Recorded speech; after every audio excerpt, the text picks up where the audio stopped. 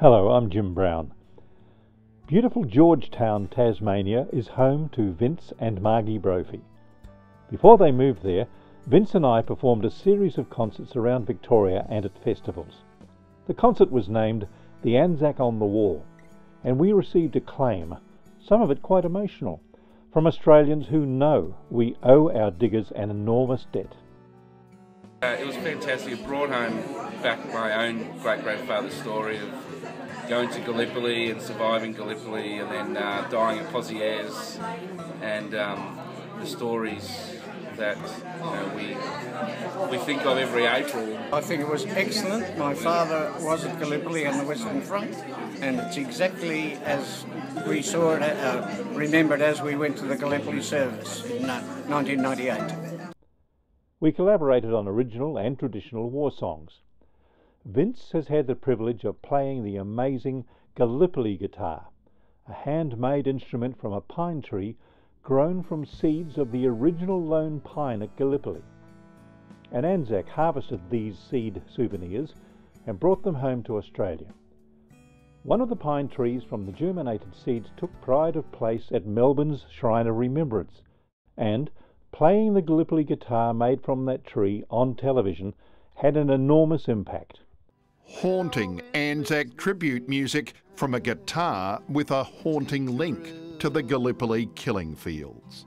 So don't forget me, cover, the cooey will do. The story of Gallipoli and the sound of Gallipoli is there when that instrument is played, and to play it is such a wonderful, wonderful honour. And you can be sure of that, too true. Vince had already written a song about Margie's grandfather, Will Fraser, a World War I ANZAC who served with his brother in Gallipoli and the Western Front. The song was 100 Aprils ago. Young soldiers and war brides took her back in time. Will Fraser returned from the war, married his sweetheart Anna, who faithfully waited for his return, and they had children.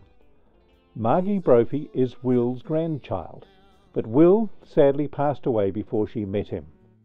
Margie's family has precious mementos of Will Fraser's service to his country. Margie found postcards Will sent from Gallipoli to Anna, and Will's leather trench coat is still in the family. Now Vince is a great singer and songwriter, and has penned this beautiful song, The Trench Coat. It's another moving tribute through Margie's eyes to Will Fraser, the ANZAC grandfather she never met. I put the old trench coat on to measure its fit. The old brown leather had faded just a bit. Call me old-fashioned, I don't care. I just couldn't see that coat live elsewhere.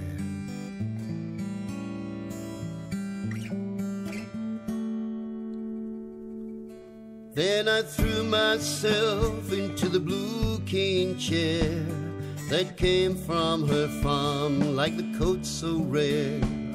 I rubbed that leather upon my knee to soften its texture and bring up the sheen.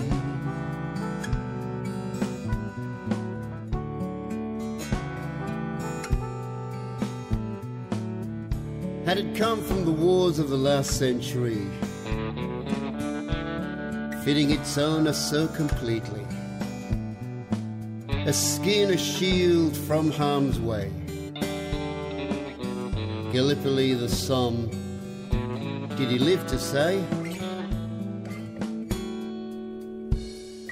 As the sun poured rays on this coat of mine, oh, that leather shone like something divine, a treasure from home returned to a mother. Yes, indeed, she said, here's my grandfather.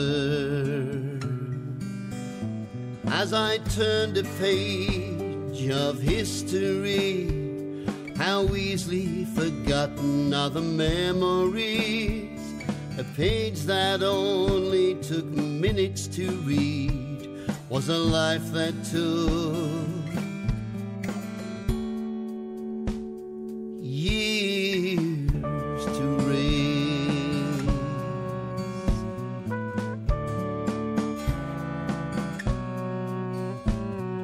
The old war photos are still in our home, so I hung that coat where it'd never be alone. From ANZAC to D-Day, red poppies on grey, and all in between that gave us today. All the nurses in grey with splashes of red, soothing the wounded, praying over the dead, to the trenches filled with men and barbed wire, lest we forget. Young Will under fire. As I turned a page of history, how easily forgotten are the memories.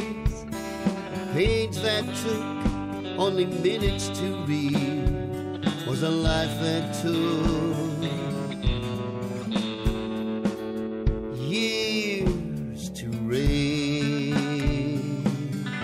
As I turned a page of history, how easily forgotten are the memories. A page that only took minutes to read was a life that took years to raise. Took years to raise, but it only took a minute to read.